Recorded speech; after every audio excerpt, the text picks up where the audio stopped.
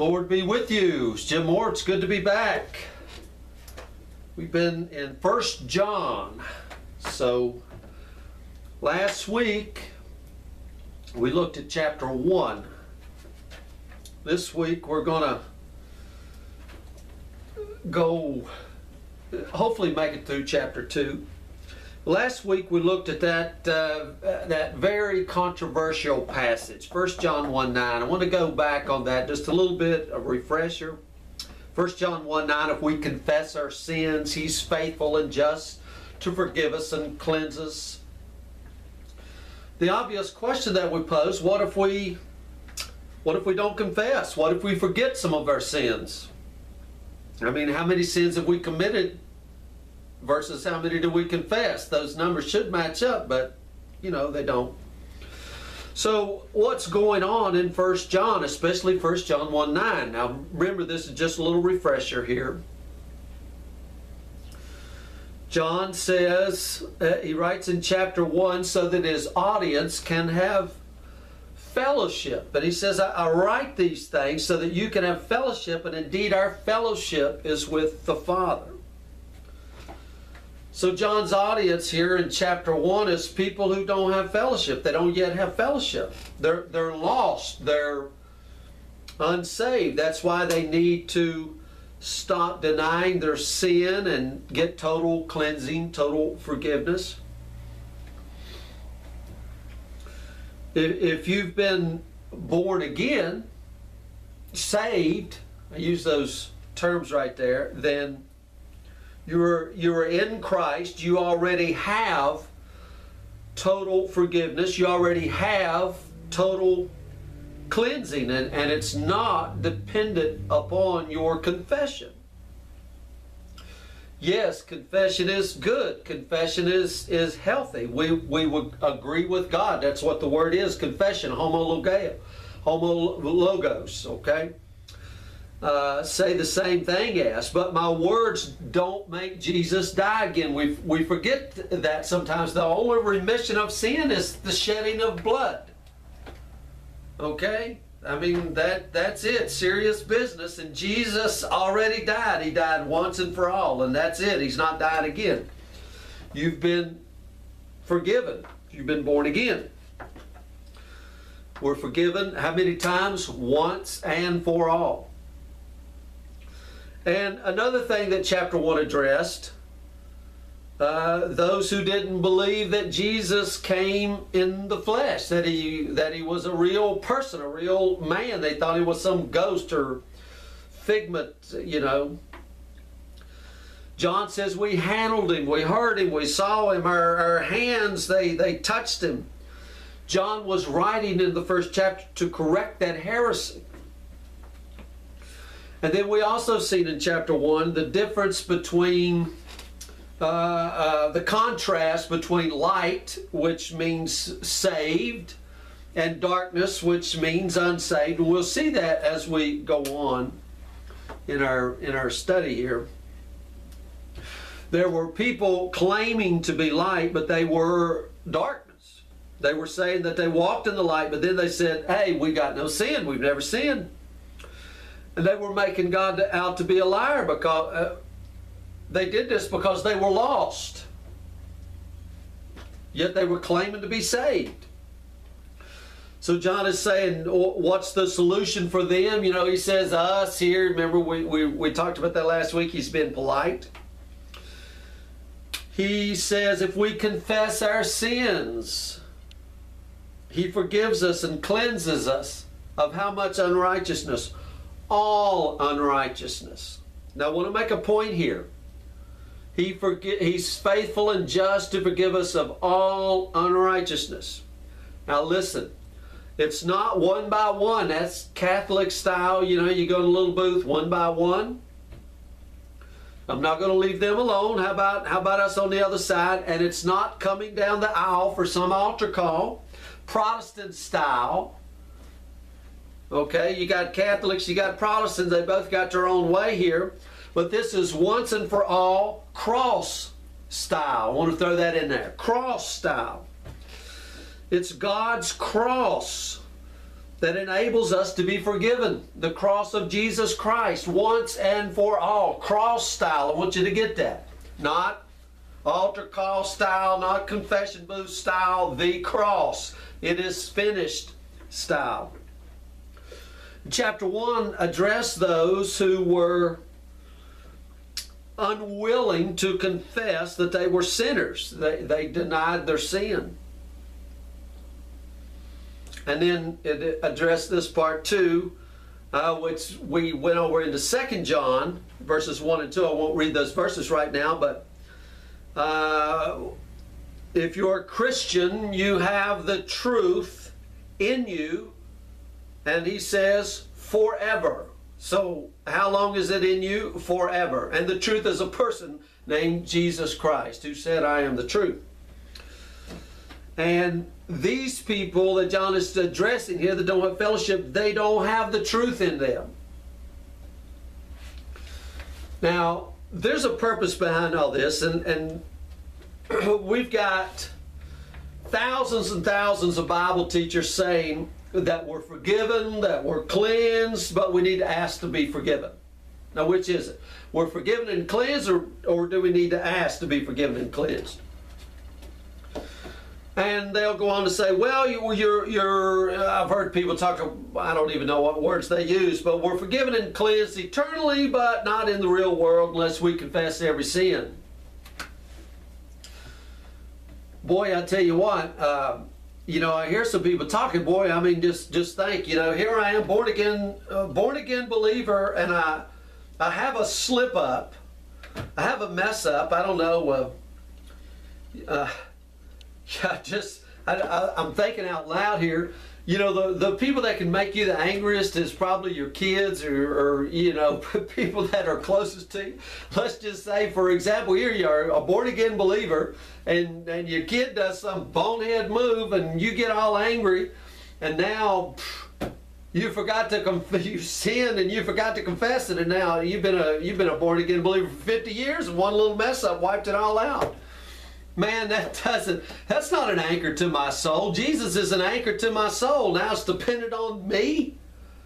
No way. We've got this half Protestant, half Catholic message going on here. This hybrid, and it's so popular, and it makes God a double talker. A double talker. He says what he says on one side of his mouth, your sins and iniquities I will remember no more.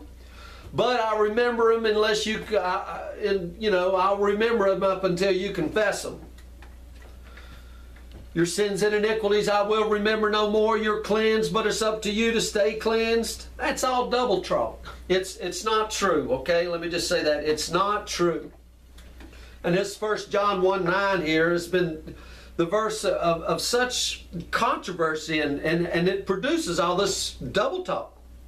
That's why it's so important to see who it's written to and what these people that John's writing to were claiming. They were claiming sinless perfection, that they had never sinned. They were claiming sin isn't even real. I heard some teachers last week teaching that sin isn't even real.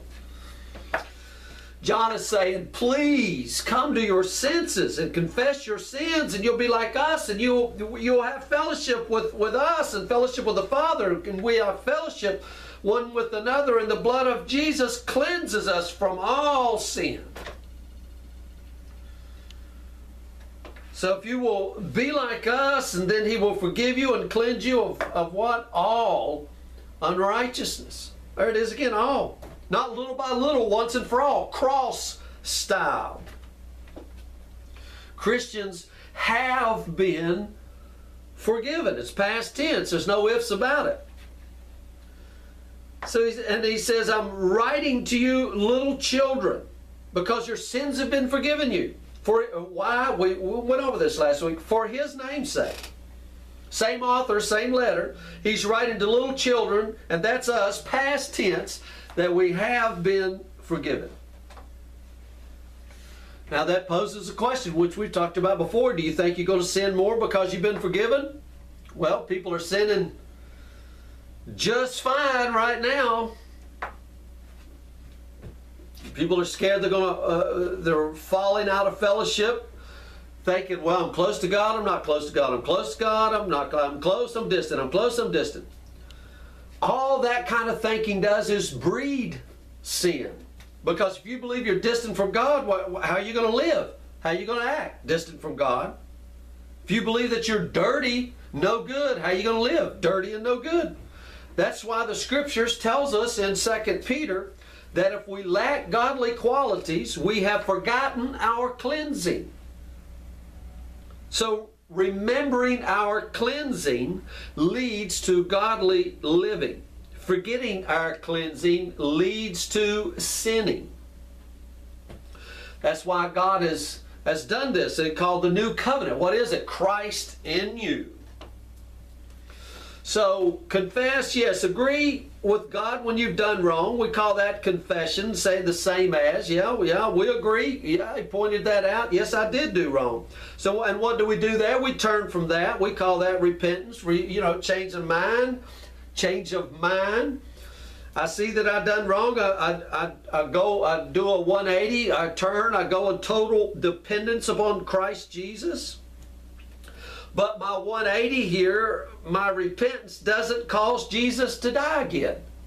Remember, without the shedding of blood, there's no repentance of sin. He's not going to go back and die anymore.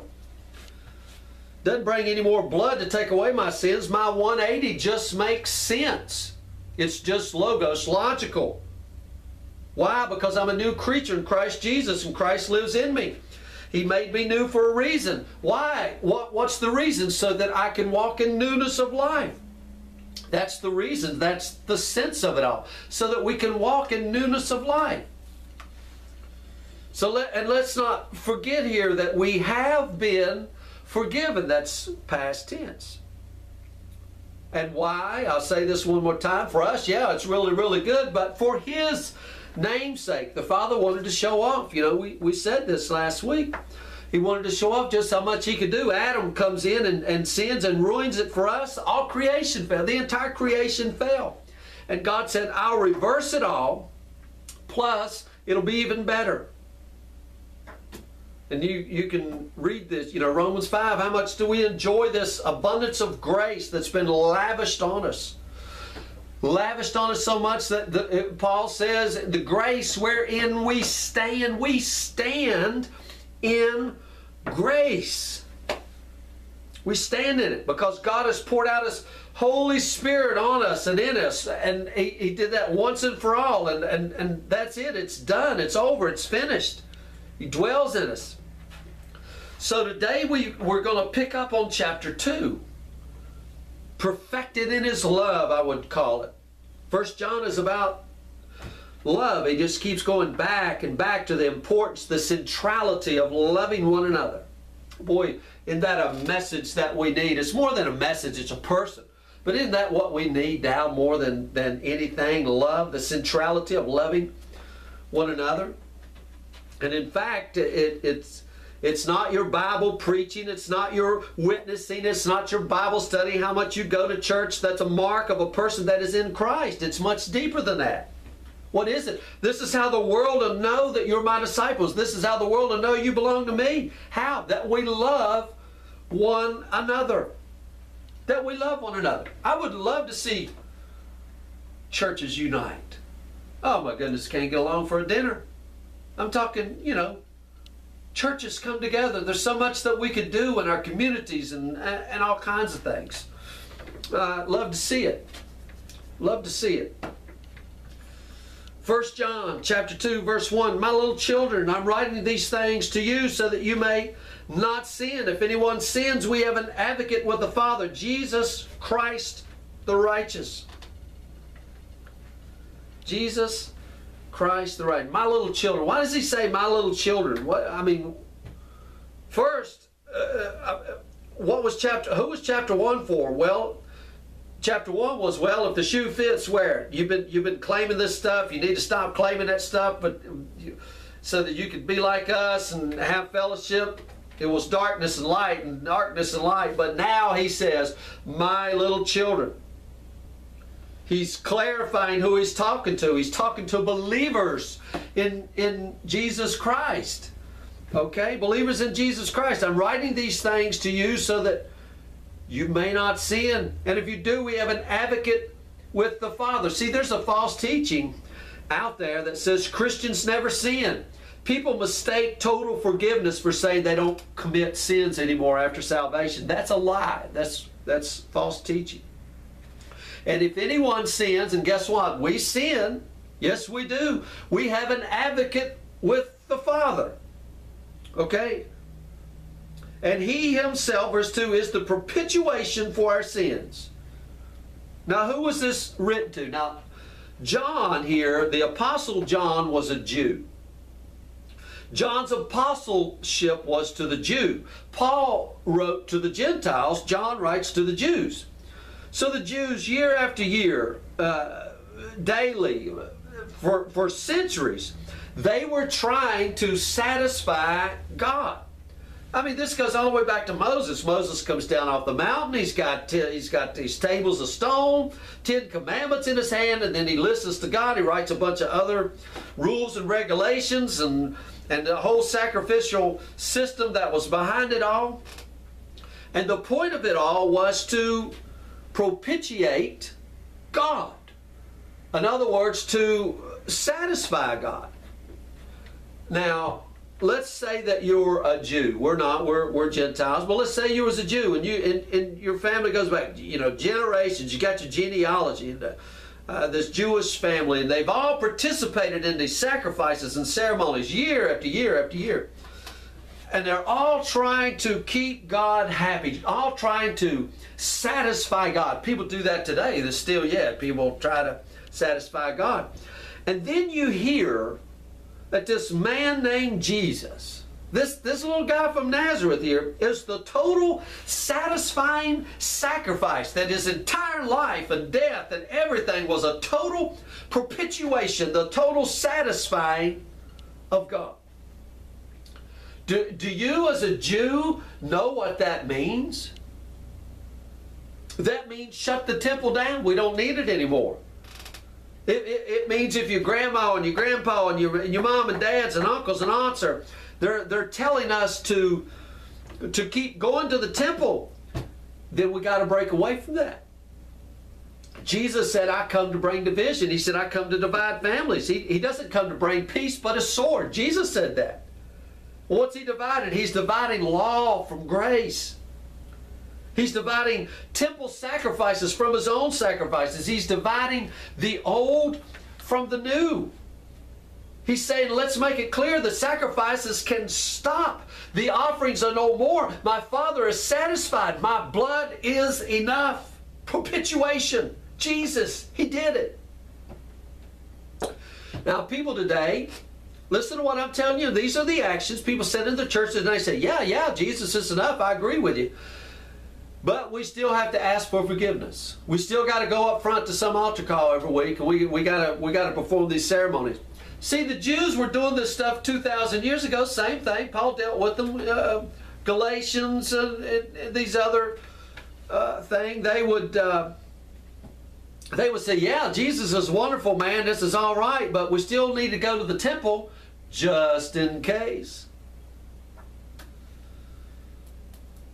Well, you see, it's just awesome that we're totally forgiven, totally cleansed, been made righteous in Christ. But does Jesus plan on dying again? Because just let's not forget, without the shedding of blood, there's no remission of sin.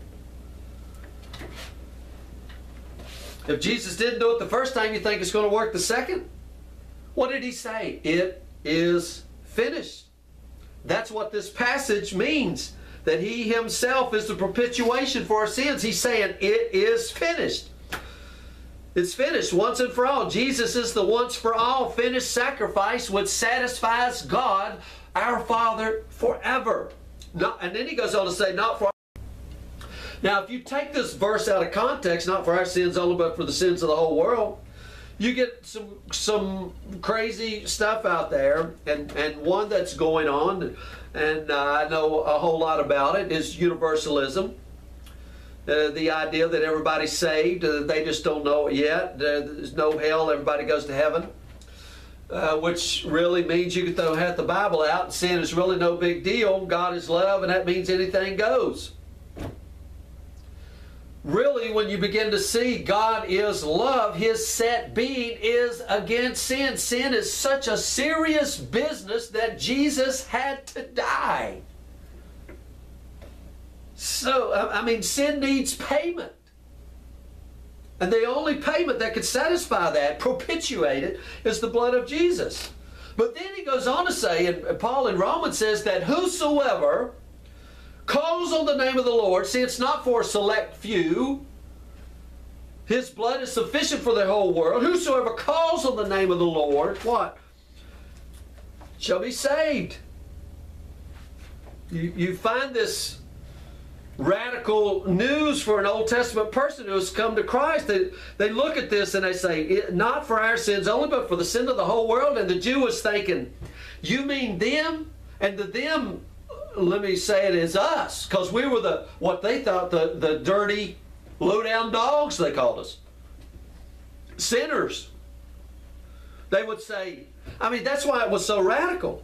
I mean, God said, I'll call a people who are not my people. They're going back to Hosea, said, what? Did He really say that? Abraham will be the father of many nations? Wait a minute, I thought it was just one nation and we're it. Many nations? You mean them? Us? John says, not for ours only, but for the sins of the whole world. Verse 3, by this we know that we have come to know Him if we keep His commandments. Keep His commandments? Oh boy. Boy, you had to throw that in there, John. See, we start a checklist. Well, commit adultery. Well, I've never done. Well, Jesus said if you look at a woman, oh my gosh. Murder. Well, I've never done that. What? He said if you're angry with your brother. Oh my gosh.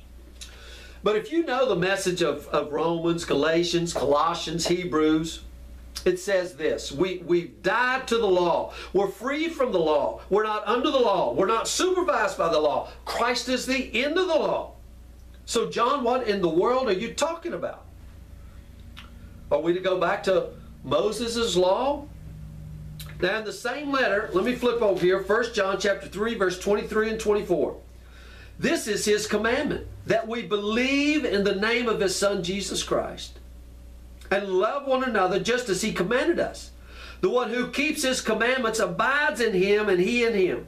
We know by this that He abides in us by the Spirit whom He has given us. John doesn't even mention the law of Moses in his letter. 0 times. He just told you what the commandment is. So it ain't about Moses. It's not about Moses. Jesus said, a new commandment I give you. That's what John is talking about here. Now verse 4, why? The one who says, I have come to know Him and does not keep His commandments is a liar. The truth is not in him. Because the love of God is not in him. The love of God, Christ Jesus, has come to dwell in us at salvation. That's what salvation is, the very presence of Christ in you. Now, I'm not saying we love people perfectly.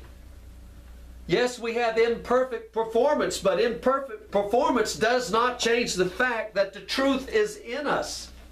The love of God is in us, and we naturally love our brothers and sisters. Sometimes we rub each other the wrong way, sure, but yet still the truth is in us. Love Himself lives in us. That's the evidence that we are saved. What's the evidence we're saved? Love. God love, okay? God love. Verse 5, but whosoever keeps His word, in him the love of God has truly been perfected. By this we know that we are in Him. Don't look at what people are saying. Don't look at what people are teaching. Because there's so much junk out there. My gosh, Christian television, a lot of the stuff that's all over the place, it's just junk. Look at what people are doing. You can see so many movements that come out of arrogance, that come out of greed, that come out of just heresy. I'm going to tell you what makes a movement right is when it's God's movement and Jesus Christ is the head of it. Okay? And verse 6 here, the one who says he abides in Him ought himself to walk in the same manner as He walked. Walk in the same manner, what does that mean? Why, Jesus walked in the water, does that mean we got to walk on the water, do all the healings He did, raise people from the dead? Jesus said, you'll do greater miracles than these. What in the world? I mean, where are they? Where are they? We're looking, you know, there's churches of signs and wonders and miracles and all of this. We want to see people raised from the dead and walking on water. Greater miracles than these, Jesus? What are you talking about? What's better than raising people from the dead? How can I compete with that? Well, apparently, according to John here, who the scriptures are given by inspiration of the Holy Spirit, so one author of the Bible named Jesus, so apparently walking in love. Love is more important to God than raising people from the dead. Walking in the love of God and sharing in the love of God, receiving the love of God is the most important miracle that you and I can participate in. Hear me again. Receiving the love of God is the most important miracle we can participate in. It's not flashy. The cameras won't roll. Oh, you won't get a lot of applause for it. It'll be at home. It'll be at work. It'll be with your kids. Nobody clapping. No cameras rolling. No billboards. Look what we did. Look at the miracles we performed. It's simple love. The greatest of these is love. Faith, hope, and love. The greatest of these, love. But I want you to know that it'll be there. There'll be a cloud of witnesses in heaven that'll say, look, he threw off the sin that entangled him and he walked in love. That's what matters. And when I say love, I'm not saying people pleasers, doormat. We walk in love. Let me hurry up here. Beloved, I'm not writing a new commandment to you, but an old commandment which you have had from the beginning. The old commandment is the word which you have heard. On the other hand, I'm writing a new commandment to you, which is true in him and in you, because darkness is passing away and the true light is already shining. What? No new commandment? On the other hand, a new commandment? What? I get confused, John. John, please clarify here. A new commandment I give you, that you love one another just as I have loved you. That's what Jesus said. A new commandment I give you, that you love one another just as I have loved you. What was the old commandment? Okay, Jesus, they come to Jesus and then they say, okay, Jesus, tell us what is the greatest commandments in the law. Jesus named two. You remember them. Love the Lord your God with all their heart, soul, strength, and mind. Love your neighbor as yourself. Jesus said these are the greatest commandments in the law. In the law. But we are what? Free from the law. We're not under the law. God is not going back to the law and saying you're free from the law, 98% of it, except for these two. No, He's given us a new command. A new command is not love your neighbor as yourself. The new command is, He's saying, do you know how much I love you? Then receive my love and transmit my love to other people. That's it. A new commandment I give you. Now, remember, His audience is Jewish here. They think of Moses. He says, love as I've loved you. Now, how in the world are we going to do that? He has indwelled us. He has shed abroad His love in our hearts. Okay? The one who says he is in the light and yet hates his brothers in the darkness even until now. See, I told you this is not being a doormat. He shed abroad His love in our hearts. There's a huge difference between this love for believers and hatred. The definition of a believer, we walk in love. It's not a new legalism. Jesus said people in this world will hate you. Those are lost people. Jesus saying those who will love you are saved people. Don't turn this into legalism, okay? Am I loving enough? Oh, I feel saved now. No, it's not new love legalism. It's the definition of saved or lost. Who is in you? Either love or hate. I mean, that's it. Verse 10, the one who loves his brother abides in the light. There's no cause for stumbling in it. What's he mean, stumbling? You'll never regret loving somebody. You'll regret bitterness. You'll regret being mean to people and treating people wrong, but you'll never regret loving people. But the one who hates his brother, let's say, I'm writing to you little children because your sins have been forgiven for His name's sake. I'm writing to you fathers because you know Him who has been from the beginning. I'm writing to you young men because you've overcome the evil one. You've already overcome the evil one. People wanting to cast out devils and do all this other stuff. You won't even find that in the New Testament. He lives in you. You belong to the Lord. You are His possession. He doesn't share. Okay? So what is God's new commandment for us? I'm going to wrap it up right here. To believe in Jesus and to love others as He has loved us. God bless you all, and we'll see you next week.